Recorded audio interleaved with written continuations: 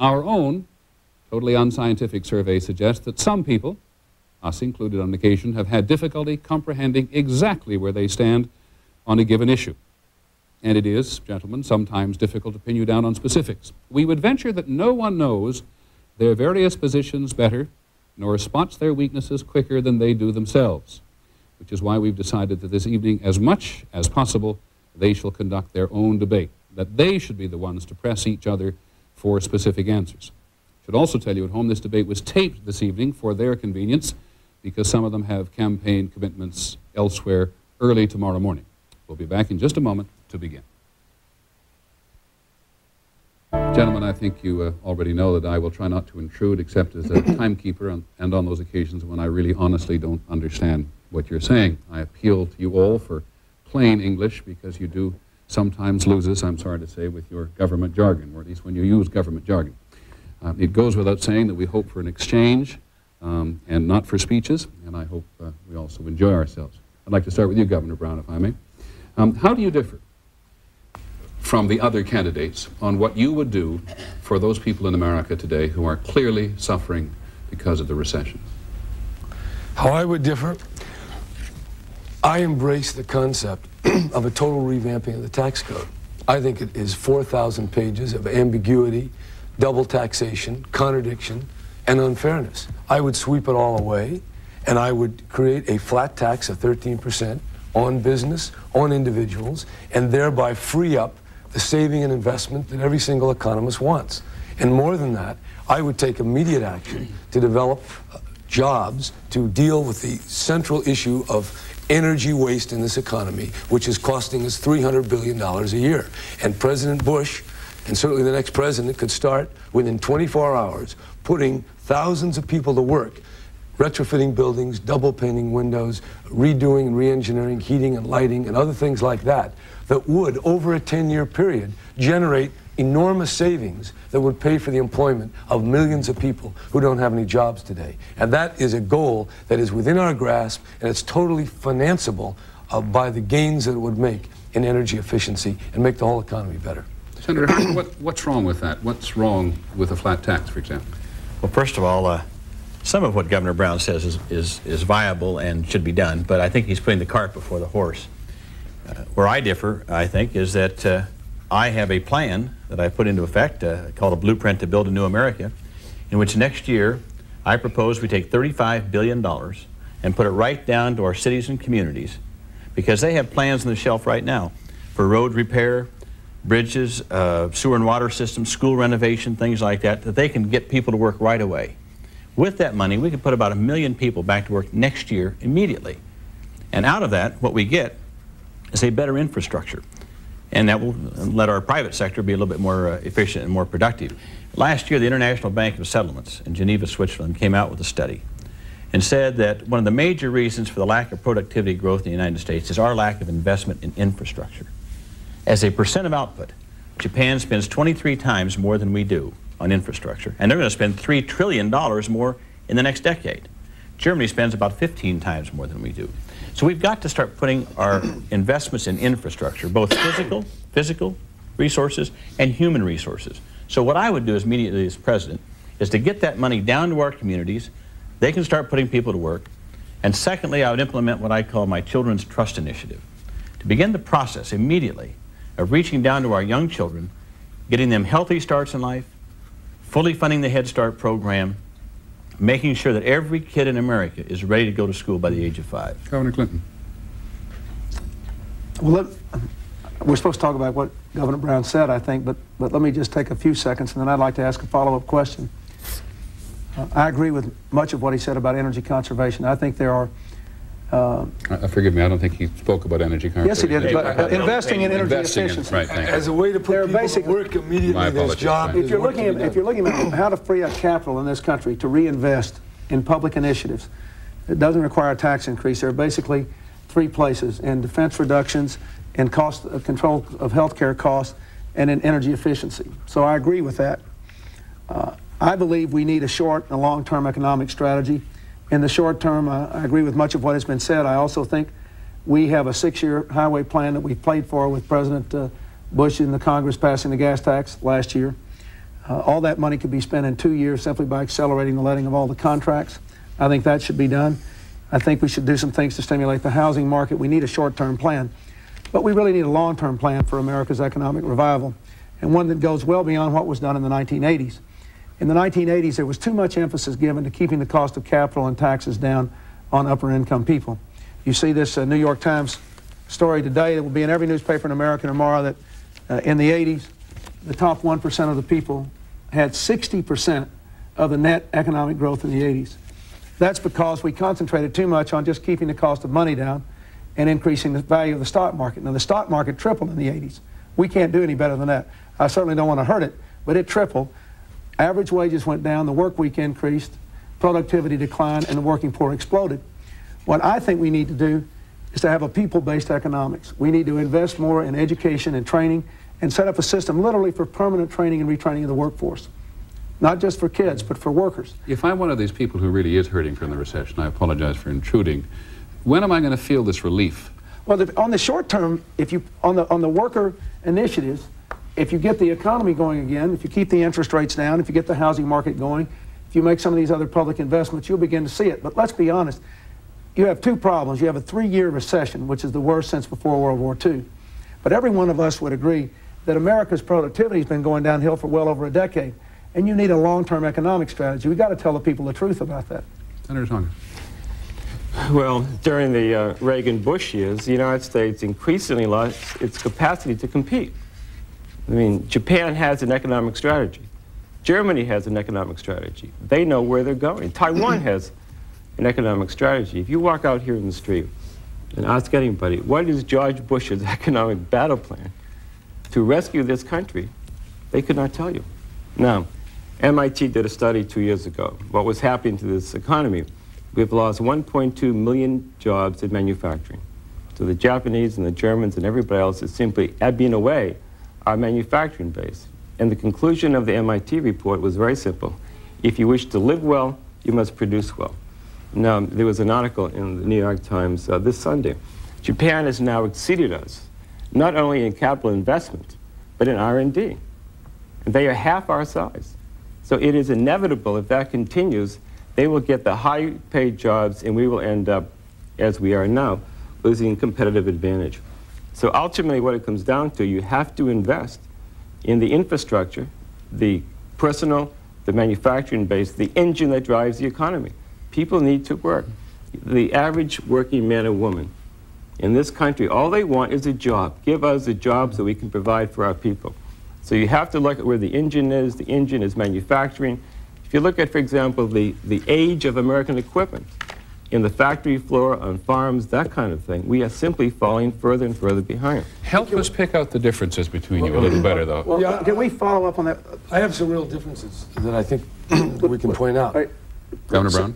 Well, wait a minute. Senator Governor Harkin, Brown? everybody got their plan out. You cut me off. I didn't get to say what I thought we ought to do. But go ahead, Jerry. Well, because this doesn't go just to the plan. It goes to the basis of power. You see, you can hear a lot of things about tax cut. He has his tax cuts for what he calls the middle class. He has some tax cuts for what he calls business. Well, it is business. And I'm saying the problem is that we have a rigged system, that it's very cozy, it's very tightly connected, that the money that go to these gentlemen come from lawyers and investment bankers and people who are in the top 1%, the people who did very well in that New York Times article there. These people pay for these gentlemen's campaigns. Then the whole system is rigged so that, for example, the SNL scandal, which is a product of the politicians in Washington and their SNL campaign contributors, is now being cleaned up by lawyers on Wall Street getting paid $600 an hour. They've rigged the system so there's not enough money to pay a nurse's aide or a teacher's aide even $6 an hour. So you have that imbalance. Fair, Wait a minute, I have one more thing. That we haven't heard any talk about the strengthening labor unions, having employees buy ownership in the management. And the reason why the rich are always going to get richer is because most people in this country don't have the tools to take back power. And I think that's the trouble why this imbalance is growing, and my campaign is highlighting that by the campaign limitation of $100, but also calling for greater empowerment of trade union people, employees. We've got to balance this thing so that the management doesn't pay themselves $2 million. The lawyers and all the people who go to these $1,000 fundraisers, which you are the champion at, Bill, and you're coming up, but you're still a distant second. These are the people. Said he, pointing at Senator Tsongas. These are the people who are doing very well, and those plain folks. Don't wait for me to interrupt. That may be watching. They have no power because they don't pay the money, and they're just ghosts in this political campaign, and that's why this is a campaign of insurgency. We're fighting that. The only problem is, of course, Jerry Brown's a born-again insurgent. He was the biggest of the big money raisers until he decided to run for president. But look, I want to ask you a question about your plan. I'll answer that in due course. Just a minute. However, I do agree that the organized interest groups brought us the savings and loan debacle, which is the worst thing that ever happened. But I was the first person, even before you, who said we ought to limit the deductibility of excessive executive pay. I said we ought to raise income taxes on high-income people to give middle-class people and low-income people a break. I came out for an empowerment strategy for lower-income working people. Let me ask you a question about your plan. Wait, let me ask you a question about your plan. Okay. Don't you also require, in addition to the 13% income tax, a 13% value-added tax? Right, on business. All right, so if that tax gets passed along, won't everybody really be paying 26% of their income directly or indirectly in taxes? No, it'll have no price effect because we abolished the same amount of taxes as we replaced with a 13%. That would happen, as you described, if we did it as an add-on. This is a substitution. No Social Security tax, no gasoline tax, as our friend Paul Tsongas wants. Oh, I agree with that. This eliminates all the taxes we now pay. Yeah, but if I'm out here making straight 13. If I'm making $25,000 a year and I'm just trying to figure out if I elect Brown president, right. You know, I'm going to get rid of my Social Security tax, my gas tax, and my income tax at the federal level. Right. And I'm going to pay a 13% flat income tax. Minus your rent and minus your my rent and your charity.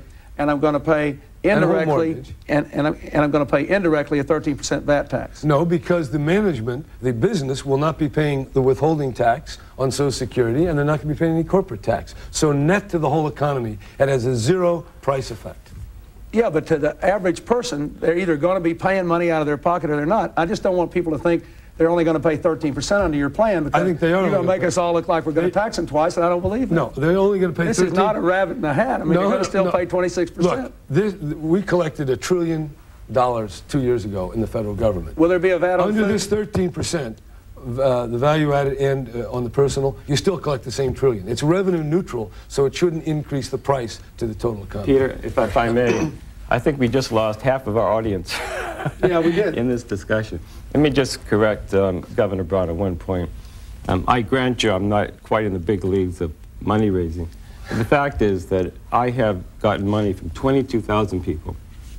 Okay? 85% of them contributed $115 or less. So I will grant that Jerry's done a better job in that respect, but I'm not too far behind you.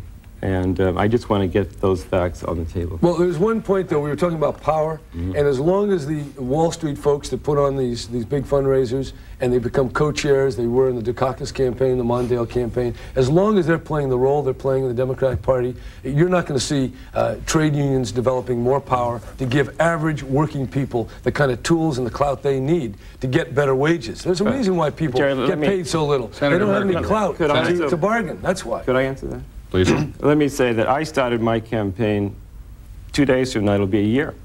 1 year. I did one fundraiser on Wall Street, and that was 3 days ago. You know who put it on? A Greek restaurant owner. So, well, when you whatever start coming up say, on the polls, they like to give you more money. That's the way the system works. Well, thank God there's some Greeks owning restaurants. How much did you raise? Excuse me? How much did you raise? In that event? 70,000. That's the most you ever raised in one event? No, I did a Greek event in New York. We raised all told about $200,000. Okay. Senator Harkin. Well, first of all, there's another problem with this tax I'm going to get to in a second. But, you know, for the last decade, Governor Brown, as chairman of the Democratic Party out in California and as other things, as Governor Clinton said, has been one of the biggest money raisers in America. He's done that. And now he sits there and sort of in a self-righteous manner paints us all with one brush. I kind of resent that. I'll tell you why. Because, yes, I have taken money from people who probably are on Wall Street, and I've taken money from lawyers. You bet I have, Jerry. I'll tell you one other thing. Congressional Quarterly did a study last year of those senators who had the biggest opposition to George Bush. Guess who was number one? Tom Harkin. For the 8 years that Ronald Reagan was in office, I was tied with number one in opposition to Reagan's trickle-down economic policies. So you see, it doesn't make any difference. It depends on who you are and how much guts you got, and whether you got the courage to stand up to people and to fight for working people, for laboring people, for our family farmers. That's who I fought for. Governor Brown likes to portray himself as an outsider, and that I guess we're insiders. I guess I don't know what, or maybe I'm the insider since I've served in Congress for 17 years. As I've said so many times, it's not outside or inside, Governor Brown, it's whose side you're on. And you take a look at my record. I have been on the side of union people. That's why labor unions are supporting me, because I fought for them. Even though, yes, I've gotten money from a lot of different people who have given me money, but look at the record. I've been there. You say you've got how many? 20-some thousand contributors. I've got 35,000 contributors nationwide. Average contribution, $50. I bet you don't have that many. I've got 35,000 contributors. Well, I'll tell you this. I got 35,000 that I started with a long time ago, and it keeps building up. But here's what again, my point is simply this. You can't sit there and with a straight face and honestly paint us all with a brush and say that we're all corrupt, Jerry. You just can't do You know that. what I'm going to, I'll tell you what I'll say. I'll say that Congress is stuck. It's confirmed Clarence Thomas. It won't pass labor law reform. It won't eliminate the tip credit so that waitresses have to pay out of their own tips their minimum wage. It's not protecting workers for situs picketing. I think that the working people are neglected. Not that you won't cast some good votes, Tom, but we have to join together and break the chokehold that's holding Congress in bondage. What we need is a president. What we need is a president who hasn't been sitting on the sidelines like you have been, but we need a president who's been in there fighting in the trenches like I have for 17 straight years. I've been in those trenches, fighting for working people, fighting for our labor unions, fighting for women, fighting for minorities on civil rights bills and things like that. I've been in there, and the record is clear. Is that enough to qualify him to be president, Governor? Well, I think he's qualified by his service to be president. I think I'd be a better one. But let me make a point. I think that Jerry's got something to this, you know, break down the power of the special interests in Washington, and I'm for limiting PAC contributions and limiting the cost of congressional campaigns and all that. But Tom made the real point, and I think we should all, I agree with you, we ought to try to show our differences to the voters here tonight. But we need to tell them why we're running too. And the truth is that for 12 years, for different reasons, the American people have voted for divided government. And a lot of what you're complaining about is the fact that America's problems have been neglected. If we had a president who was leading this country and working with the Congress and trying to move us off dead center and trying to get us to the point where we could compete and win again, I think it would make a big difference. I agree there's some problems in the system, Jerry, but you got to admit, I mean, for different reasons, the American people thought, well, we'll vote for Reagan and Bush, they'll restrain spending, they'll be tough overseas, they'll think government's bad and hold it down, but we better keep the Democrats in there. They'll restrain Reagan and Bush's worst instincts and preserve the gains of the past. And that's hunky-dory if people perceive things are going along all right. Meanwhile, the country's going downhill because, as Paul says, we have no economic strategy. The key is to elect a president who will lead and work with Congress. I think that's even more important than anything you can say about organized interest groups. If we get elected, any of us, on a plan to reform health care, on a plan to have a national economic strategy for a change, the Congress will enact it in a heartbeat because the people will be sending them a message. I think that's more important than the interest. You mentioned President Bush, so perhaps I could try to get a little more specific. Senator Tsongas, Governor Clinton has been saying recently that your economic proposals mirror those of President Bush and will not improve the lives of middle and lower class Americans. Is he right? Well, let me say that Tom voted against the Reagan tax proposal. There were 11 senators who did so. I was one of them. 11. And so we were a small band. It was obvious that what George Bush and Ronald Reagan were proposing was economic nonsense. It was money in America. You can have it all. We'll cut your taxes, we'll massively increase defense spending, and somehow it'll all work itself out. It was on a napkin. Arthur Laffer put down all this on a napkin, handed it to Ronald Reagan, and that's what's happened to this country. $3 trillion of debt. The problem is they have no strategy. It was just this mystical, you simply lower taxes, somehow the economy will come around. But there are a lot of Japanese have done. there are Democratic primaries. Forgive again my interruption. There are Democratic primaries coming up next week in 11 states or caucuses. Voters are going to have to choose between the two of you. or the four of you, whatever the case may be. Can you The at least, four of us. Can you address the question of what he has had to say about your economic proposals? He says you sound like President Bush. Well, I was endorsed last Sunday by the Atlanta Constitution.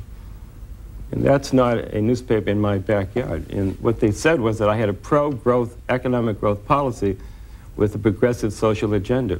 What I'm saying very simply is, look, I've been in politics a long time. I would love to have come out for the middle-class tax cut. You don't think my advisors beat on me to be for it? I assume so. They did. Yes. So why did I say no?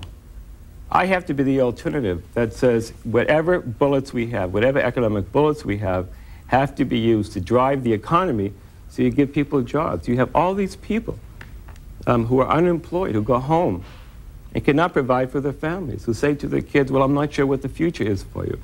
So I have to be the alternative that says I'm going to do what is necessary irrespective of the polling data. And the reason that I want to make a point right there. Governor Brown, I want to be think it's Governor Clinton's turn. I think we need to be specific, if I might, because all four of us have different positions. Yeah. And maybe if we could just give our positions and why without characterizing them, it would be good. Well, except, Governor, you were the one who characterized him as sounding like President Bush, which is rather damning in the middle of a Democratic campaign, isn't it? What I said was, I quoted the Time essay saying it was trickle-down economics. Senator Tsongas and I agree on a lot of things. Number one, we agree you've got to have a pro-growth strategy. You can't just divide a pie that's not growing. I have worked hard to grow my economy. My state's created manufacturing jobs at 10 times the national average. I think I know something about that. But I believe the only tax incentives that work in a global economy are those that are specifically targeted, that you cannot access unless you invest in American goods, American services, and American jobs. And I think everybody here has probably voted for some kind of incentives like that in the past. An investment tax credit, a new business tax credit, a low-income housing tax credit, a research and development tax credit, energy conversion tax credits, changes in the real estate rules for people that are investing in this economy. I'm all for that.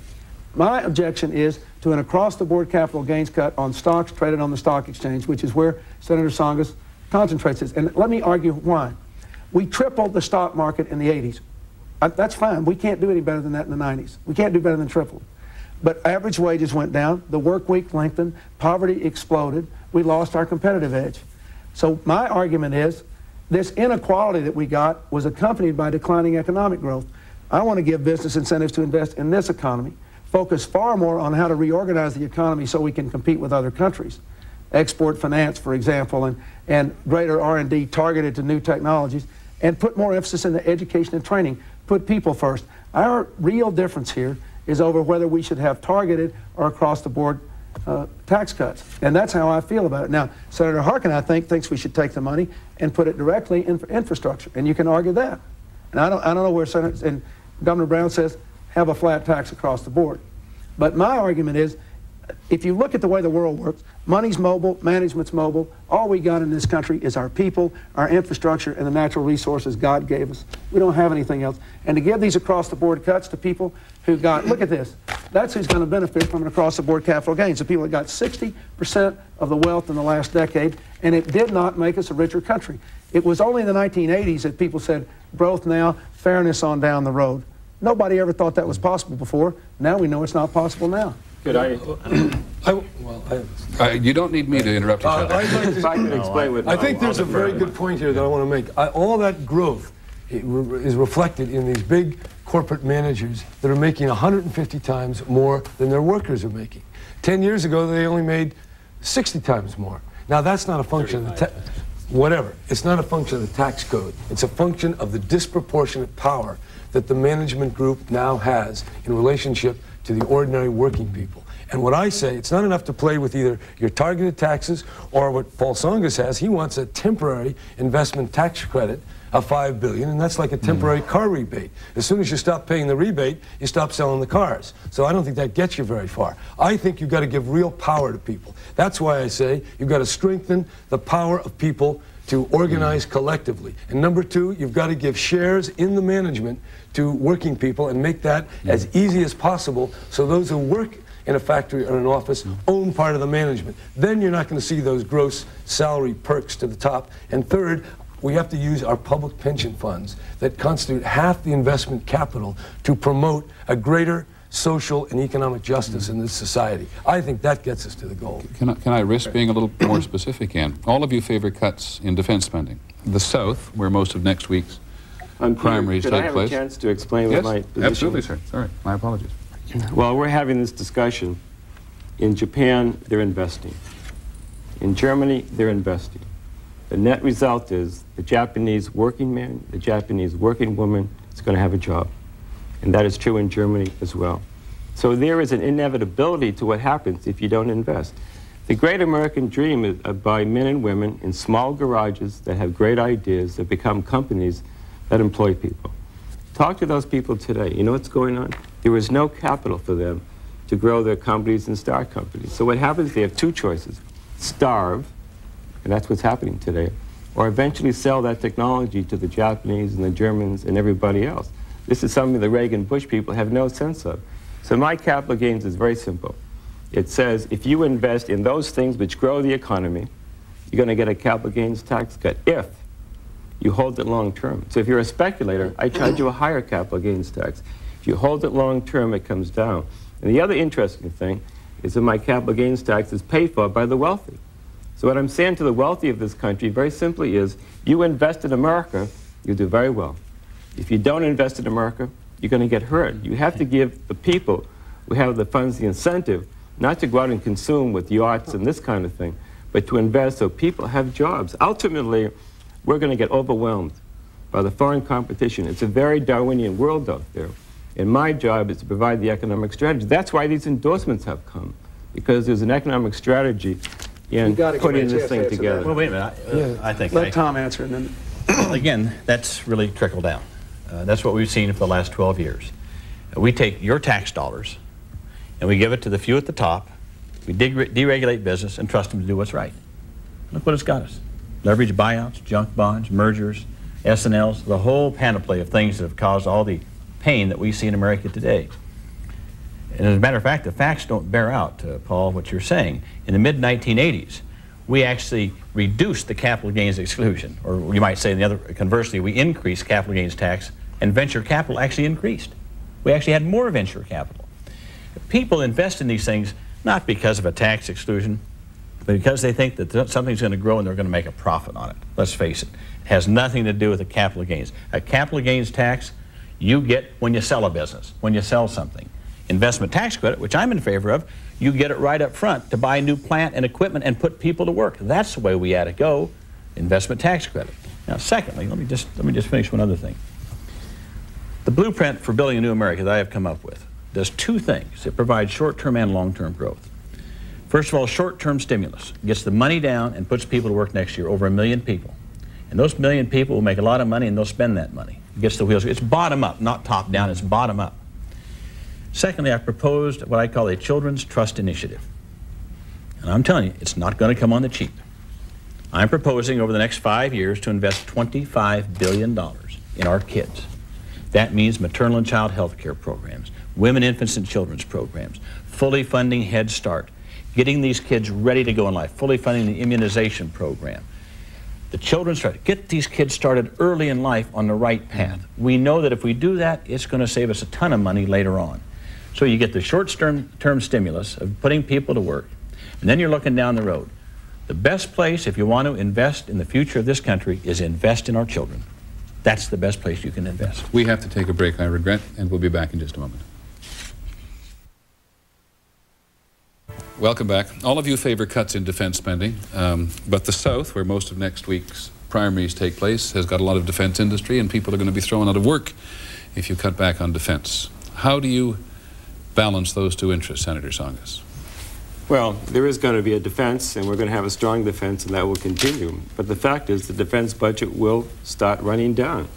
But the fact is that most people in that industry have skills, very good skills. So it gets me back to my original idea. You have to grow new companies. So people who are displaced from the defense industry have some place to go to take their very considerable skills. It's probably, in a technical sense, the most competent and talented workforce that we have. The question is going to be, what do we then give them to do for a job? So when we talk about growing the economy, this is the cutting edge. So the average person who wants a job can get a job because we, like the Japanese and the Germans, grow new companies. So there are new companies for people to take their skills to. I think the danger of what Reagan and Bush have done is they went through this massive increase in defense spending, and now that we end up with the Cold War over and this contraction taking place, they have not provided the mechanism for new companies to start up to employ people who are going to desperately need that employment. I just think, I agree there should be incentives for new companies to start. But I think this shows another fatal weakness between our country, comparing our country to Germany or Japan, for example. We have to downscale the defense budget because it's all structured against the Soviet threat that isn't anymore. And I think all of us agree with that. But not very far from here in Tarrant County, Fort Worth, you have more defense-related unemployment than in any other county in America, I think. And already in Southern California, where Jerry's from, you've got scientists and engineers driving taxi cabs. You've got factory workers out on the street. Because this is the only country in the world that would even consider this kind of build-down of its scientific and engineering and high-tech manufacturing and servicemen and women workforce with no strategy. So I think while we do need a fertile growing ground for new companies, we also need a real strategy. I mean, a real strategy. Number one, every dollar you reduce defense research and development, increase commercial research and development. Number two, set up an advanced products research agency, just like we have now for defense products, for commercial projects, to help take those ideas into the workplace. An advanced products research agency? Yeah. It's a government-private partnership, public-private partnership, to create new products in America. Number three, give these plants some extra time on their contracts to convert the plants and to retrain the workers. And four, target the areas that we know we're going to need high-tech investment in the future. Environmental cleanup, environmental technology, space technology, the super collider, these kinds of technology-based areas of the future where you can put all these people to work. I don't think just creating an environment, unless you have a strategy, will work. Let me just give you one example, and I'll cede the floor. Can I just ask about all those scientists you said referring taxis? They're listening to you tonight, and how long are they going to have to wait? Well, they'll wait a lot less if I'm president than if George Bush is reelected. Let me give you a comparable example. Japan, contrary to a lot of people's belief, they lose jobs too. Even Taiwan is now losing jobs to lower income countries. The difference is they have a plan. The Japanese lost their shipbuilding industry to the Koreans and the Brazilians. They had all these high-skilled factory workers. What would they do in America? They'd walk around till their unemployment ran out, then they'd take a job making half what they used to make, and like Jerry says or Tom says, it would break the local labor union because they wouldn't have any members left. What'd they do in Japan? They phased the thing out over 10 years. They retrained all the workers. They moved up, not down the economic ladder because they had a strategy. That's what we ought to do with the defense workers. They are too precious a resource not only have a good environment to move into, but a definite economic strategy. If we downplay this defense without a strategy to do something with those people, we're going to kill them and hurt the economy. You want to be specific about defense. Ronald Reagan and the Congress increased defense on the basis of the Soviet threat by 100%, going up. It's 150 billion. All right, the Soviet threat's gone, so coming down, we know we're going to cut it by 150 billion, which is half. We know that. We're going to do it in 5 years. And the sad thing is, when there's no conversion plan, it's the working people who pay the price, not the executive of Boeing or the executive of Lockheed. They still get their pay raises, and it's the workers who walk, because the politicians are not acknowledging we do need a strategy. High-speed trains, rebuild the shipping industry, expand the civilian space industry, get into various forms of energy. My whole program of millions of jobs to make America energy efficient will need a lot of engineers, a lot of trained people. You need a goal. That's the way you get there. Now, I just want to say something about these targeted tax cuts. They make me a little nervous. And I'll tell you why, because they keep changing them. In 1986, capital gains was increased and the investment tax credit was abolished. Now everybody wants to reduce capital gains. Not everybody, Tom doesn't, but these two do. And they want to bring back investment tax credit. Well, if it's so good now, why was it bad 5 years ago? You churn the tax code. My 13% proposal will allow business to expense new equipment 100% the first year. No need for tax accountants and lawyers and half the IRS. This thing is simple. It takes effect immediately, and it'll drive this economy forward in a way that these politically determined targets never will. You're smiling, Senator Tonga. You're taking a pro-business position. Coupled with my pro-justice, pro-empowerment of working people position. Well, I quote the Atlanta Constitution when they endorsed me. pro-economic growth with a progressive social agenda. I'm proud of that. I'm very proud of that. Well, but your social agenda let me say that is abortion and gay rights. It's not real economic power. I spoke in Florida 2 days ago to exactly the group you were talking about, people with great skills who are unemployed. And I said to them, if I give a 97 cents a day middle-class tax cut, you going to get a job? See, for them, it's not theory. For them, it's real, because they know that giving out 97 cents a day provides no jobs. You have to stimulate. Let me finish. Let me finish. How's it You have to stimulate the economy. They need to have growth in the private sector so they can take their considerable skills someplace and get a job. So it's one thing to say to people who, have a job, well, we'll give you this tax cut. But the ultimate responsibility is that working men and women in this country need a capacity to get out there, have a job, and provide for their families. That's the kind of audience. That's the cutting edge. I mean, that's where our responsibility ultimately lies. Who's he misleading and how? Well, because he argues that the middle-class tax cut undermines growth. We both raise taxes on upper-income people. I argue for a modest tax cut and fairness for the middle class. He argues instead for a long-term capital gains tax. Now, let's not, all this growing new companies, we're both for a new company tax credit. We're both for an investment tax credit. We're both for those things. He says if you hold General Motors stock for a long time, you ought to get a lower tax.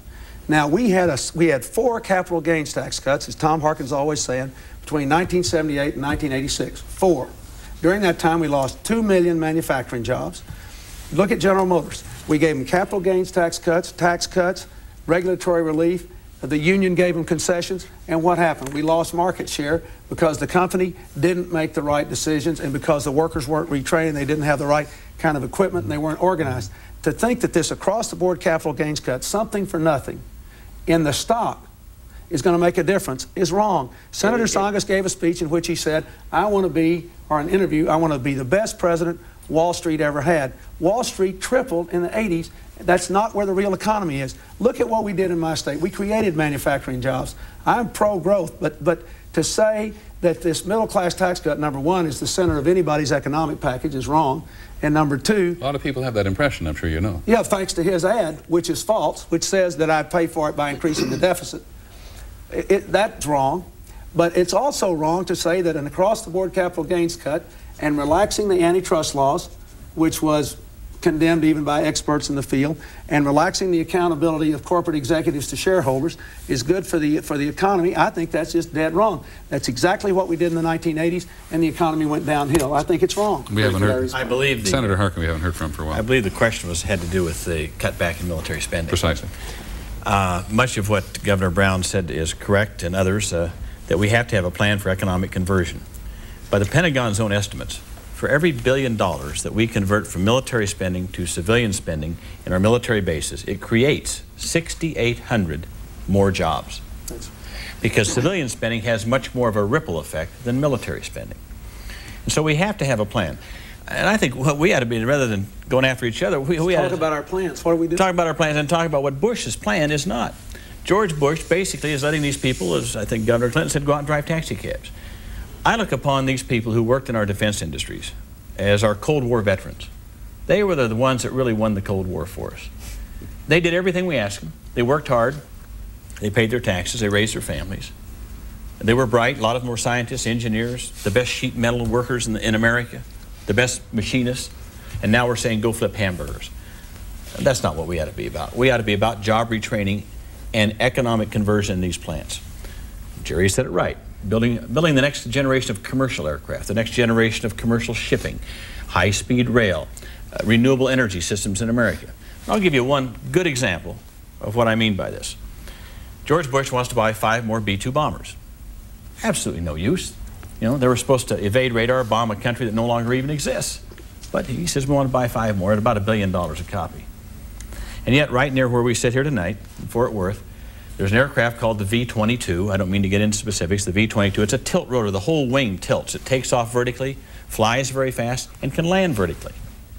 While Cheney is asking for money, and Bush is asking for money for the B-2, they're cutting the money for the V-22, which we can sell commercially. In fact, statistics show that for this V-22, we could build 12 vertical ports in our biggest cities on the East Coast, 12 of those, buy 165 of these aircraft for the price of 1/2 of a new large airport. These are aircraft we can build commercially, sell here, sell around the world. Yet Bush is cutting the funds for that, putting the money in the B-2 bomber. It makes no sense. Let me say, just in support of that, in our defense budgets, at least, I don't remember the other, we both left, I support the V-22. I also think we ought to have a submarine program, but Should have a submarine program? yeah, because we need force mobility. We need, but I favor far fewer forces in Europe than the president does. Would you bring them all home? No. Why would you leave some there? For two reasons. One is, let me say something nice about President Bush. I thought he handled himself pretty well at the NATO conference in Rome last summer, and he just put it on the line to the Europeans. He said, "Do you want us here or not?" And they said, "We'd like you to stay a while longer. We may need you in Yugoslavia. We may need you in the former Soviet republics. We don't know what's going to happen." So I'd leave a force there for that. Would you be in favor of sending American forces in to keep the peace in Yugoslavia? If it were part of a United Nations effort, I might, or if it were part of an agreed upon. Why do we want to leave all those troops in Europe? They're richer than we are. How many would you? I think it's ridiculous. Well, wait a minute. There's a second reason. There's a second reason. The biggest security threat we're going to face, I think, in the near term, are all these dictators, some of which are in the Middle East, and of whom are in the Middle East, trying to become nuclear powers. Iraq, Iran. President Bush's friends in China rewarded him for Tiananmen Square for what he did there by opening negotiations with the Iranians on nuclear transfer. Would you be in favor of using American forces to put Saddam Hussein in his place? Well, let's answer the European question first. I mean the American forces in Europe. Yes, I don't think we need 150,000 troops there, but I would leave a much smaller force there. I agree with Jerry there. A lot of them are richer than we are now in Europe. We ought to bring most of them home, or half of them home, but we ought to leave a sizable force there for a time until we see what happens in the former Soviet republics, and until we work out a long-term relationship with NATO, and until we develop a UN security peacekeeping force that we know is more reliable. So I would leave some there, yes, but not 150,000. I just don't agree with that. I think... Would you bring them all home? I'd bring them, I'd maybe leave 1,000 there, and just as an exchange program, and have them send 1,000 over here so we can just keep a sense of solidarity. I think, and I'm a student of history, a classics scholar, at least I got my degree in Latin and Greek, I can tell you the Roman Empire collapsed, not because it couldn't keep off the barbarians, but because internally it began to rot.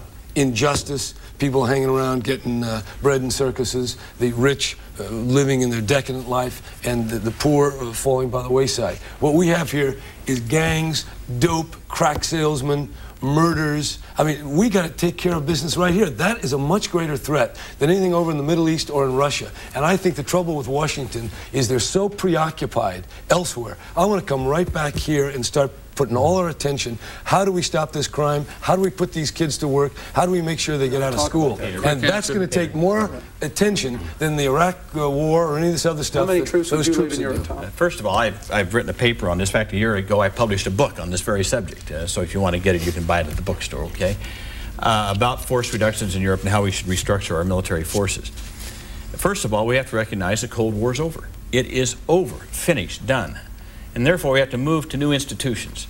We can't keep thinking about NATO. NATO was set up for one reason, to defend Western Europe from the Warsaw Pact. Warsaw Pact's no longer there, no longer a threat. We ought to be thinking about a new kind of an institution in which we can cooperate with our European allies and friends.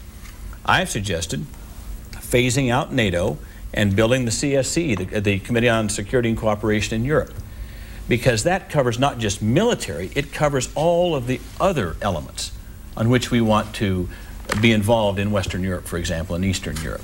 I think that would be a much better vehicle for us to be involved in Europe. So I've suggested that we would withdraw our troops from Europe down to a level of about 20,000. 20,000 would provide some forward basing, just in case we needed forward basing. But I think with 20,000 troops in Europe, we'd have... 20,000, your Senator Tsongas. Well, I think you have to keep enough troops in Europe so the commitment to NATO is unquestioned. You know, but we don't need NATO. Wait a minute. I didn't interrupt you. I'm sorry. The number of troops, I would say, would be between 50 and 90,000. That's it. We don't need all those troops there. We don't need all the troops in the Middle East, in the Pacific Rim. But the fact is, and I think Jerry pointed to that, that this country is in trouble economically. That when great powers have no capacity to have their economics in place, they will implode, and they simply collapse from without. So it seems to me that at some point that this administration has never understood that you have to go into this conversion. When I was a young intern for a congressman, this is back in the mid-60s, he was talking about conversion because he saw that eventually this problem will be upon us. And let me just use my time now if I could answer on some of the points that were made earlier. My position about American business is very clear. I said to the American entrepreneur, I'll be the best friend you've ever had because I'll help you grow, help you be profitable. That's the good news. The bad news is I'm going to hold you to a much higher standard of accountability in terms of corporate giving, in terms of involvement with education, in terms of involvement with philanthropic activities like culture, like music, like art. How are you going to do that? Because you set a standard. Look at Minneapolis. In Minneapolis, they set a standard. Nothing, no law, no promulgation. They simply say, we look for 2.5% of your pre-tax profits, and the community sets a standard. Let me make one other point, this issue of accountability. Do I want to change the laws on director liability? I sure do. I speak as a director now. Under the American law, the way it is now, a director can get sued if that director votes for something long-term, as opposed to giving money out to the shareholder. That's the reverse of what the Japanese do. What I'm trying to say is that directors have the courage to invest long-term, take a long-term perspective, can have that as a defense against shareholder lawsuit. Because what's happening now in the United States is, in America, we think in 3-month terms. I want to abolish quarterly reports, make it semi-annual. The United States cannot compete if it thinks in 3-month terms with Japan that thinks in 10-month terms, 10-year terms. And the final point I would make, Senator, on that one point, am I being naive when I say that I think it sounds a little bit like pie in the sky? What you would do to encourage American business to change?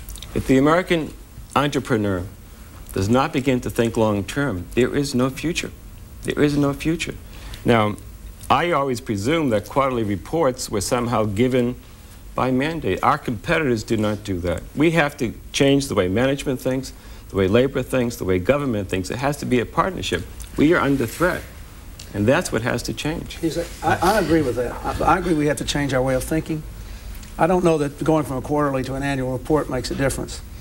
But I think that let me ask you this. If we pass a law which made shareholders less able to sue directors for making long-term as opposed to short-term decisions, would you also favor giving the shareholders more say over the compensation package of the CEOs of the corporations? Sure. That has to happen because you know what's going on now? But they don't have it today. You know what's going on now? Because when you have CEOs with very high incomes, I mean, all these board members, multi-billion, listen, I'm in that situation. I know how these things work. You destroy the culture of a company because the link between the CEO and the worker is so disparate compared to what the Japanese do that the culture of the company is destroyed. While they're all talking about these things, that's wonderful. I've already introduced legislation to do 2 things. To say that any publicly held corporation that pays its CEOs more than $500,000 a year cannot deduct that from their taxes. It would not be an ordinary necessary business expense. If they want to pay them, fine, but put that on the back of the stockholders. And secondly, the second thing that my bill does, it says that stockholders have the right to vote on the compensation of CEOs and their corporate executives. That would change the way we do business in America. Again, these are nice government rules that then require more lawyers to enforce. I want to see real power get to ordinary working people in the offices, in the factories. That's employee stock options. Avis, 10,000 American companies are now owned in part or whole by their workers. That is going to get responsibility to keep investment here, to think long term, because those working people have the greatest stake, much more than somebody in Washington issuing some kind of edict. And I want to just go from there, because we're talking about power. And I want to ask Bill Clinton, I mean, in your state, you don't have a Civil Rights Act. You have a right to work state. You disempower labor unions. How in the world, if blacks and other minorities can't get the protection of state civil rights laws, and workers can't organize collectively and get the protections that they enjoy in 30 other states, can we really right the balance? Well, first, let me answer the question. Let me make one point about yours, and then I'll answer the question. There are a lot of employee-owned companies, and I support those things. I think ESOPs or employee stock ownership programs are good. But unless you also change the way they're managed and push more power down to the workers, they can't do it. Now, let's deal with the the two issues you raised with me. I tried to pass a state civil rights law. If you know anything about state civil rights laws, you know that the only legal significance they have are for companies that are smaller than those covered by the Federal Act. We could have passed a state civil rights law as strong as most of the other state civil rights laws in the country, which means they don't do effectively anything. And the black legislators in my state legislature said, no, we don't want another one of those meaningless state laws. Let's quit now if we can't pass this, set up a special task force and try to pass a tough law so we'll have one of the best laws in the country. And I've appointed a task force to do that. So, that's just, if you look at these state laws, most of them don't amount to anything. Well, no, wait a minute. Now, we have a civil rights law and it's darn tough. Now, wait a minute. And the black legislators like it a lot. And Bill, you've had 11 years to get through a Civil Rights Act. And you're here trying to appeal to African Americans and Hispanics, and I want to see where your civil rights program is. Chill out. Okay. You're from California. Chill out. Cool off a little bit. Nobody has a better civil rights record than I do, and you know it. Even the minority legislators in my state never tried to pass a state law until they perceived fully what the gaps were going to be in this federal law in the aftermath of all the changes that have been passed by the Supreme Court. Now those are the facts. This was a major issue only in the last legislative session for the first time. I did my best to pass a tough law. We couldn't pass it. We're going to try to do it next time if I'm still there. On the right to work issue, as I'm sure you know, that the federal law permits states to decide. My voters in my state have voted repeatedly to keep the right to work law. Now, you may want to insult the people in my state and say they were too dumb to know what they were doing, but they voted for that. They voted for it in Iowa. That doesn't make me anti-labor that I live in a right to work state. On the subject of labor, I'd like to Can I ask one more thing? Governor, excuse me. On the subject of labor, I really would like to change this is the important. subject. Still civil rights. If we're not going to come back to it, I got one point. Are you going to try to repeal 14B if you're president? I sure am. 14B is what? Yeah. That allows states to strengthen the rights of workers to really bargain. 30 seconds, Governor Brown. You are presenting yourself as the friend, as strong for minority rights, and you have a lot of politicians supporting you on that score. But I want to ask you, you went the day before the caucuses, and you went and visited a prison. And I saw a picture in the New York Times with you and Senator Nunn with a bunch of black prisoners, almost a bunch of Willie Hortons. And I want to know what message, Bill, were you trying to send to the voters? I'll tell you exactly what message I was trying to send. I don't think you were going to get any votes in a prison with a bunch of black prisoners standing around in uniforms. I'll tell you, they're not, for one thing, these are people who went into a probation program for 90 days so they wouldn't have to go to the penitentiary. They're in a boot camp program. I talked to a lot of those people. Do you know how many of them graduated from high school? One. They had all violated the law. They could have all been sent to prison. They all were very glad. I asked every one of them. They were all very glad to be in this program for 90 days instead of going to the penitentiary like they would in most states, where they could be given a chance to put some discipline and order and drug treatment and education into their lives. Several of them had gotten their high school diplomas while they were in this program. These boot camps are the kinds of things we need to do instead of traditional prison. This is the kind of thing I believe in. Instead of just throwing these kids who get in trouble, who have no education and drug problems, in prison, put them in a boot camp, give them a chance to establish some discipline and order, get some drug treatment, get some education, and get their lives back in shape. I think they're a good program. I went there because that represents the kind of program I want to support. Governor Clinton. It looks awfully strange with a bunch of black guys in prison uniforms and two white guys standing in front of them like colonial masters. I must confess, Governor Brown, I think he explained it. Be that as it may, you've turned a subject, you've turned a corner for us. A number of people here in Texas said to me today, which is again very unscientific, that a president can't really do very much about crime. What do you think, Senator Tsongas? A president can do a great deal about everything. That's why you have a president. That's why you have leadership. I mean, let me give you one example. Are they just disenchanted with political leadership, do you think? No, there's a difference in the leadership. You know, let me give you my own personal example. I was a college student, never traveled, came from a conservative household. I'm really not political at all. Went to college, nothing particularly spectacular about it. The next thing I knew, I was in Ethiopia in the Peace Corps.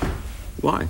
You had a president who called you to something greater. Jack Kennedy said to my generation that there is something more. There is something more noble than self. And people responded. And that is what happened during that era. Then you bring in Reagan Bush. The me generation, get all you can, devil take the hindmost. The president sets the tone, the moral tone. You know, yesterday I spoke at the Alamo. You can't stand there and not be moved by all the sacrifice that people have made there in Lexington and Concord and throughout American history. And what you try to appeal to is the greatness in the American people. What Reagan and Bush did was to presume selfishness, that people want for themselves and the heck with their kids and the heck with everybody else. And if you have that kind of immoral leadership, that's what happens. I think what we have to go back to is a point where an American president stands up and says, we are one nation. The symbol of my campaign is a paddle. We're all in this boat, everybody's in, nobody's out. We only go as fast as everybody can row, so people have to feel included in that. Senator Harkin, what's the one thing that a president can do, guaranteed to curtail crime in the country? Well, I don't know if there's one, but there's at least three things. First of all, and I don't like to sound like a broken record on this, but I will, we've got to get to our kids early in life and give them the education, the health care, and the hope that they need, that they can actually do something with their lives. Violent crime has increased, I think, triple in just the last 11 years under Reagan and Bush. A lot of it is youth crime. We're finding more and more youth committing crimes in America. I'm talking about anywhere from 17 to 21 years of age. That's the big bump in violent crimes in America. So many of these inner city kids have no hope. They haven't gotten a good education. They don't see anything but a dead-end job at minimum wage. They know they can't really raise a family or buy a home and have a part of the American dream. And so who do they see making the money? The drug pushers, the dope pushers. And so that's where they drift to, and then evolves into violent crime. So you've got to get the kids early in life and give them the kind of help that they need to get them started in education. The federal government has to be more of a partner with our local schools. It is criminal what's happening in our schools today. First of all, where is it written in the Constitution that education has to be funded by property taxes? It's not there. And yet we have a system of education in America where, like, if you live in suburban Washington, D.C. and Virginia, you got great schools. 5 miles away, District of Columbia, you got bad schools. I say it's a national commitment. We ought to have a national commitment to elementary and secondary education, and the federal government ought to provide that support. How much debate is the death penalty worth in this subject? Well, let me just finish. The third thing we need is a system, and Governor Clinton mentioned it earlier, of job training. We have to provide for every young person vocational education, job training, and retraining. And it ought to be a national system that every person in America would know that they're going to be trained for a job, and if they lose that job through technology or the industry going out of business, that they will be retrained for another job. Those are things government can do to start stemming the tide of crime. On the other hand, we also need to get resources to our local police forces in America. They are sorely strapped right now, and we've got to get the resources down at the local level to first of all have neighborhood police forces where police can go out into the neighborhoods. Mayor Freeman of Tampa has done some really interesting things along this line. I'd like to take her example and broaden that nationwide. Secondly, cut down on drugs by interdicting the drugs coming into America. And third, by having swifter and more sure prosecution in America. Where do you get the money, first of all, for the police departments? Can I stop you on that one? Well, again, people always ask me, Harkin, what's it going to cost? I say that's the wrong question. The right question is, what will it cost if we don't do it? And if we don't do it, it's going to cost us a lot more. Well, some people think that's an evasive answer, too. Well, no, I would say, where do you get the money? Yeah.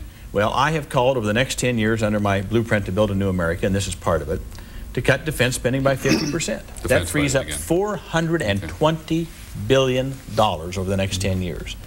Part of that would be used to help our local law enforcement. You all talk a lot on the campaign trail about the death penalty. So would you help us again just quickly on where you differ on that in terms of it being a true deterrent or not? Senator Tsongas? My position on death penalty is that I'm not in favor of the death penalty for crimes against individuals. So if you kill me, I would not be in favor of you being executed, because eventually we're going to execute someone who's innocent. Okay? For crimes against society, the death penalty is society's strongest sanction. It should not be sort of given out like, putting salt on a piece of hamburger. It should be reserved for the greatest threat to society. For me, that would include major drug dealing. We talked about crime. Major drug dealers are people who engage in commercial activities for one simple reason: to make money. So it's not a crime of passion, you and I, against each other. It is a calculated commercial endeavor. And the second category would be crimes against society, which would mean if you killed a police officer or a judge. So you're not just killing the individual, but you're killing the representative of society. What I object to in the George Bush approach He wants to use this as a political weapon. So he has made the death penalty available for every conceivable crime. If you park your car in the wrong place out here before the program, you may be subject to the death penalty. It loses its value. Governor Brown, your position? I'm morally opposed to the death penalty.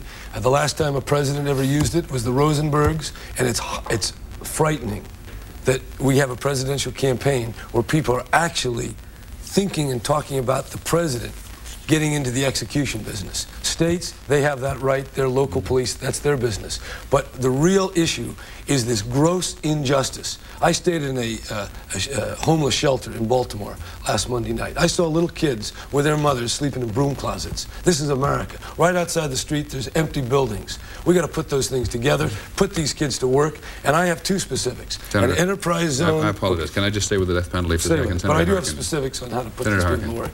I'm opposed to the death penalty because I have never seen any credible evidence that it's a deterrent. Secondly, it is enacted arbitrarily. For example, the killer of Martin Luther King is still alive. The killer of Robert Kennedy is still alive. Jeffrey Dahmer, who killed, how many, 17 people, is still alive. And yet recently, Governor Clinton's own state executed a man who had killed a policeman, a heinous crime to be sure, but then turned the gun on himself and half blew his brains out. Didn't even remember the crime. He was no threat to anyone, himself or anyone else. And yet the state of Arkansas executed this man. What kind of justice is that when the killer of Martin Luther King is still alive and Robert Kennedy's killer is still alive? That's why it's so arbitrary who's put to death. Peter, you said we were all going to get to talk. I'll talk about the death penalty, but I want to talk about what the president can do about crime, too. That was the first question. I support capital punishment. We've had 3 executions in my state since I've been governor. All 3 were multiple killers. 2 were white, 1 was black. A federal judge, a Democrat I might add, appointed by President Carter, reviewed the record exclusively. My lieutenant governor, extensively. My lieutenant governor reviewed the record.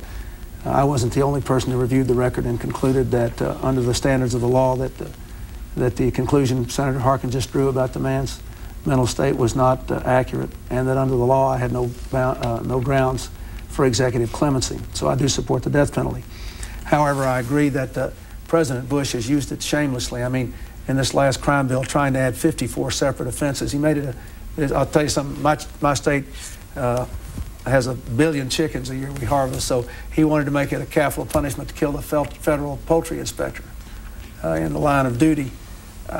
To say that that's what the federal government's role in crime is ridiculous. The president should, in my opinion, do the following things. Number one, not popular here in Texas for me to say, among some, we ought to pass the Brady bill. We ought to pass the Brady. 7-day waiting period. Yeah, a waiting period to check. Whatever waiting period we need until we get all the records automated, to check if somebody's got a past criminal record or a history of mental instability. Lord only knows how many people would be alive in this country today if we did it. We could have had it last year, and the president played politics with the crime bill. Number two, I agree with Senator Harkin. I've been to a lot of community policing experiments. The one in Tampa he referred to, the Falcon Project in Los Angeles, the work that's been done in the Chicago housing projects with tenants and police working together. You've got to put more police out there so they can prevent crime from happening. That's why I was on the national board of the National Police Corps and why I believe in the National Service Corps so much. One way you could get policemen out is to let people borrow the money to go to college and then pay it back with 2 years of service to their country here at home. Do what Senator Tsongas did in the Peace Corps, except do it at home. Be a teacher or a police officer for a couple of years, have the federal government pay them at a reduced rate. Let me just say this, 30 years ago, there were 3 policemen for every violent crime. Today, there are 3 crimes for every policeman. So the police don't have time to spend stopping crimes from happening. The federal government ought to help local government do something about that. Then I think we ought to see more things like this community-based boot camps, the one that Governor Brown brought up. I believe in those things. We have them at home. I think they'll work. I think we ought to have initiatives in school safety in violent areas. I was in that school in Brooklyn where those 2 kids got murdered. I gave a speech to them a month before they died. And they probably thought I was from another planet talking about progress, given whatever was on their minds. But I think one thing we're all agreed on, too, the crime has exploded as the family is broken down, as the neighborhoods have broken down, as the economic infrastructure is broken down. And these kids, the only place we're ever going to get them is in school. I think we need smaller classes in the early grades. We need elementary counselors. We need people working with them from the time of adolescence. They need to be guaranteed access when they get out of high school, if they'll stay into an apprenticeship program or to borrow the money to go to college. They need to be given the opportunity to be connected to our country.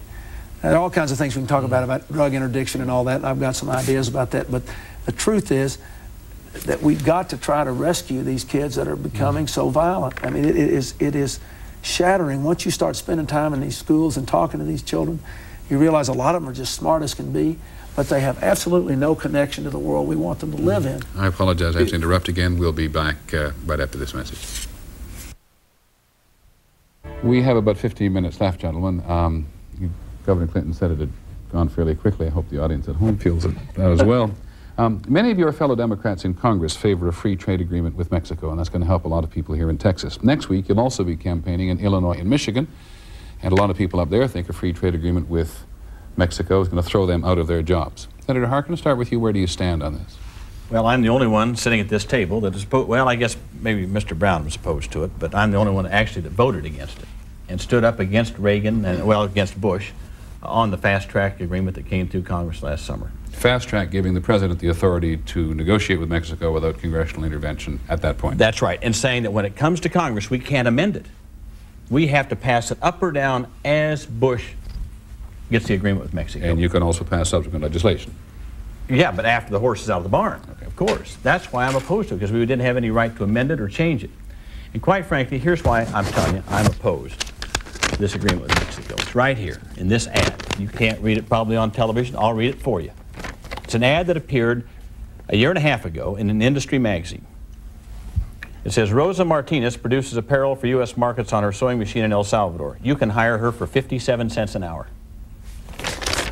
Same ad, 1 year later, August 1991, last August. Same Rosa Martinez produces apparel for U.S. markets on her sewing machine in El Salvador. You can hire her for 33 cents an hour. 1 year, she's making 57 cents. A year later, 33 cents an hour. What happened? Fast track passed the Congress. Now, what's that got to do with Mexico? Because they can ship it into Mexico and ship it right into this country.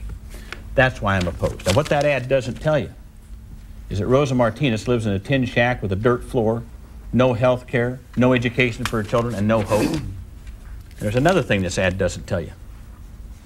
That when Rosa Martinez, making 33 cents an hour, sends that shirt to the United States and you go out to buy it, you pay the same thing for it as a union laborer in America making $8 an hour making that shirt. So who's making the money? Sure isn't Rosa. Sure not Rosa. That's why I'm opposed, because it's lowering their standards and lowering our standards.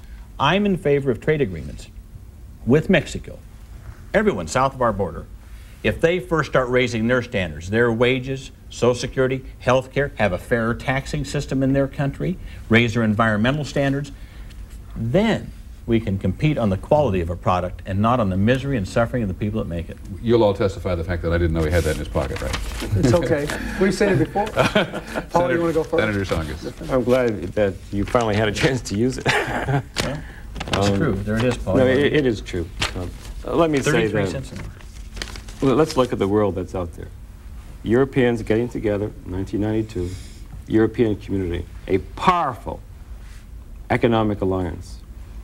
Pacific Rim, Japan, China, the other nations, they're going to start coming together. What we have to do is look at where as our natural trading partners. They're talking about Canada, Mexico, Latin America, South America. So the idea of a North American, South American common market is our defense against what others are doing. I'm in favor of the free trade agreement.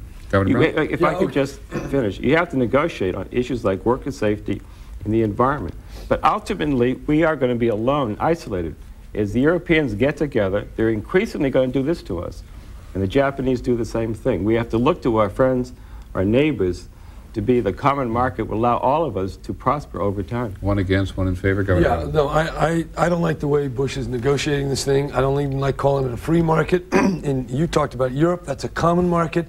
The German workers are making $22 an hour. They're making a fraction of that down in Portugal and in Spain and southern Italy. They protect their wage standards. We don't have people representing working people, the folks making $8, $6 an hour in Mexico negotiating that deal. That's big corporate executives making $2 million a year who are going to cut it up so they can move their plant down to Mexico. But basically you're in favor of it.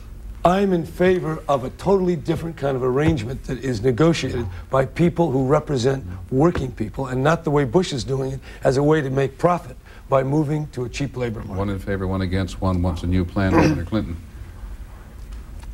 I doubt that I would vote for an agreement that the Bush administration would negotiate, but I would have voted to give them the authority to negotiate. The only way we can grow richer as a country is if our trading partners grow richer. We have a good government, at least a better government than we've ever had in Mexico now. A person that understands market economics is trying to lift the living standards of his people. Our trade deficit with Mexico has actually gone down, and our volume of trade has gone up. If you go to South Texas, you will see some real benefits of increasing two-way trade. Now, I agree with Tom Harkin. I think we have to be very tough in this trade agreement, not only on labor standards, but on environmental standards. It shouldn't make people on our side of the border poorer. It should make people on their side of the border wealthier. But Senator Tsongas is also right. Unless we can expand our trading bloc and also generate growth in Latin America, we're in trouble. If Latin countries today had the same growth rates they'd had in the mid-'70s, our trade deficit would be about 25% smaller. But so basically you're in favor of a negotiated tough agreement. Now, but Governor Brown has a point. If you go back and look at the terms on which the poor countries in Europe were taken into the European common market, you get some idea of the kinds of things we might do to protect our wage base. I'd also like to point out, though, one more time, General Motors announcing all these layoffs in America is opening a plant not only in Mexico but also in Germany, which makes the point I was trying to make. We ought to increase incentives to people who will invest in this country, but not give people incentives to hold stock in companies that will do that. Anybody who's watched these debates over the last, I think you're now in 6+ debates, has noticed, and you mentioned it in the break a few minutes ago, there's been very little discussion about foreign policy other than the international competitive role of America. Do you all just feel that this is something the American people don't want to talk about at the moment, that they're so inward at the moment, Senator Tsongas? Well, I think there has to be a certain threshold. You know, George Bush is going to make the argument that he has more experience than we do. I served on the Foreign Relations Committee. I spent 2 years in Ethiopia, a year in the West Indies. But he does That's have more not as much as him. But experience and wisdom are not the same thing. Look at Tiananmen Square. He abolished the American standard on human rights by saying to the Chinese, you crushed your students. Well, that's all right. You can have most favored nation status with the United States. That experience did not help him. Look at the speech he gave in Kiev. He got up in Kiev and told the Ukrainians not to go towards, quote, suicidal nationalism and try to keep the Soviet Union together. All that experience did not prevent him from making exactly the wrong speech at the wrong time and embarrassing this country. So he's going to come after us. Do you think the country can afford to help the former Soviet Union in terms of cash and still do what you've been talking about at home? Well, I said back in September we should take $2 billion from our defense budget and give it to the Soviet Union to help them get through this winter so they don't starve, number one. Number two, I also call for an executive Peace Corps. The problem in the former Soviet Union is talent, management skills, those kinds of things. You have thousands of Americans who would love to spend a year or two of their lives going over there and helping our new friends. And why the president does not do that, because that's the real bottleneck in terms of their capacity to feed themselves and to grow. And I, as president, am going to establish that executive corps, this Peace Corps, and send our talented people over there to all those republics and help them get through these terrible growing pains that are inevitable. Senator Harkin, why so little discussion of foreign policy? Well, I think because the burdens here at home are so great. You have to see where we've been. Since World War II, our taxpayers in this country have given to fight the Cold War, defeat the Soviet Union, and defeat communism. And we've given $12 trillion by best estimates, $12 trillion. And we won. So I disagree with Mr. Tsongas. He always says Japan won. I believe we won the Cold War. You know, when those students marched down Tiananmen Square, they didn't march with a Toyota. They had a replica of the Statue of Liberty. That's what they wanted. So we won. Our ideals and our values won. And from here on out? From here on out, we need to have a value-based foreign policy, based on our values as Americans. That's what we've been lacking for far too long. That's why almost 17 years ago, first bill I ever got passed in Congress was the Human Rights Amendment. to make as a basis for our foreign policy and our foreign aid and our military aid respect for human rights in other countries. Value-based foreign policy. Secondly, we need to take the lead in threat abatement, cutting down the arms in the world, not being the arms supplier, but joining other countries to keep arms down. That's where Bush is failing horribly, because he is promoting more arms sales around the world rather than less. Governor Clinton, I'll end with you. Governor Brown, go ahead. Why so little discussion of foreign policy? People don't want to hear it? No, I think they do, but I think they're so preoccupied at home. But let me give you the ultimate foreign policy event of the last few months. The President goes to Japan on what he calls a trade mission. It ends with the Japanese Prime Minister saying he feels sympathy for the United States. And then a few days later he says we've lost the work ethic. But the truth is, people are working harder and spending less time with their kids than they were 20 years ago. It's not the work ethic. We're under-organized, under-educated, and under-led. Now, do we need to be involved in the world? You bet we do. What should we do with the former Soviet Union? Help them dismantle their nuclear force, help them get through the cold months, help them convert to a convertible currency. And I think we ought to give a lot of incentives to our companies to do joint ventures. Is foreign policy important? You bet it is. But the lesson of every nation is you cannot be strong abroad unless you are first strong at home. And to be just a little bit cynical, to talk too much about foreign policy as a Democratic candidate is to play to George Bush's strengths. No, I disagree with that. I mean, I would eagerly engage him in a foreign policy debate. I have supported him on many occasions where I thought he was right, and I have opposed him on many occasions where I thought he was wrong.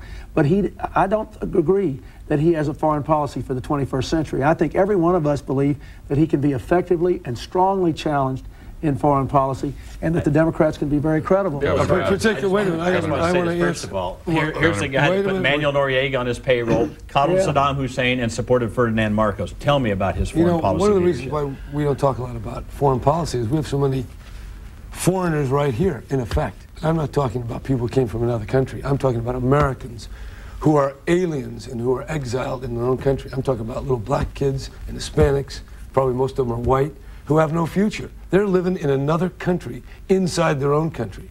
Now that's the reason why foreign policy seems so remote. The rot is inside here. The country is unraveling. Maybe the elites don't see it, but I'll tell you, it's there, and it's the #1 challenge to the continued survival of our country. We're going to be implicated in the world, and I'd like to see our president taking the lead, particularly on the global environment and ending world hunger and stopping the arms sales. We can't escape from the world, but right now, the #1 threat to the continued freedom and viability of our democracy is the growing alienation and exile of tens of millions of our own American citizens. This is a personal... Sorry. Make reference to... Bob Kerrey was here, and I don't want to steal his line, but I'm going to do it. He's not here now. You can steal it. He would say very clearly, he's done it in every debate. You wish he were still here? I sure do. Because? I missed him tonight. Because I think we all think he made a real contribution. He talked about generational change. He talked about health care. Senator Tsonga said it well today. He made it the #1 issue in the Democratic Party in a certain way. But go ahead. I didn't mean, I just missed. The point that Bob made was very simply was that George Bush was a product of the Cold War.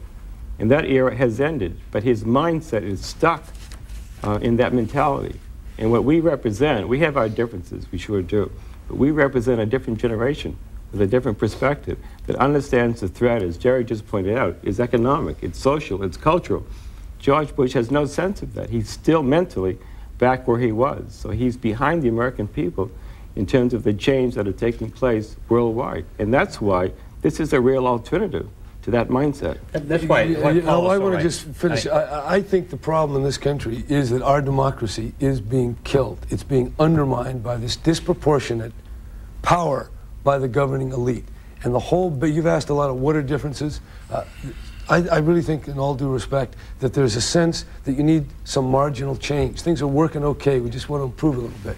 My sense is that we need a crowbar to open up that gridlock in Washington. The extent of what is needed, I believe, is profound. And the reason why I've gone to this method of not taking any more than $100, I want to disestablish the governing elite who I think has failed America. And I have gone to the extent even of having this 800 number because I'm trying to bring in a whole new power Give base. us the number. And I'm going to give it to you. 1-800-426-1112. I want you who are disconnected to politics to call, to join, and to take this country back. 426-1112. I'm sorry I got to do it that way, but I don't go to Wall Street. Does he always time it quite so brilliantly to come right at the very end? But I think, to be fair to all the rest of us, we believe this country needs fundamental change. And there are two things that George Bush can't and won't do. You know, maybe the economy picks up a little bit with low interest rates. The two things he can't do. He will not give us a national strategy to make this a high-wage, high-opportunity country, and he won't try to bring us together again. He won't reach out and lift up the downtrodden and bring us together. And those are the two things we all agree we got to do. Well, I'd like to end, if I may, on the phrase, we all agree. Thank you very much for taking the time to join us this evening. I'm Peter Jennings in Dallas. I want to thank particularly both our news and our technical staff at WFAA, our long-standing, very true affiliate here in Dallas. We hope you've found this beneficial. Thank you, gentlemen. Good night. C-SPAN's Election 92 coverage resumes this evening at 8 o'clock Eastern Time, 5 p.m. Pacific Time. We will take you to Miami, Florida for a forum on health care featuring the leading Democratic presidential candidates. Florida is holding its presidential primary this coming Tuesday, Super Tuesday. Stay tuned now for more of our program schedule. C-SPAN, the cable satellite public affairs network, and its companion network, C-SPAN 2, are privately funded to serve the public by America's cable television companies.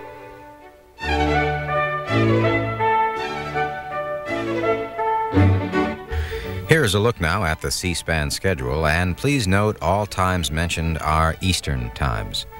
Stay tuned next as members of a House Judiciary Subcommittee discuss the Freedom of Choice Act. The measure would forbid states to impose restrictions on most abortions. At 6 p.m., Social Security Commissioner Gwendolyn King addresses members of the National Press Club. She assesses the state of the pension fund. After that, at 7 p.m., it's America and the Courts. Our program this week features a property rights case from South Carolina. And following the 8 p.m. Democratic Presidential Forum on Health Care, it's Journalist Roundtable. The program this week begins at 9 o'clock and features a discussion of the week's major news headlines.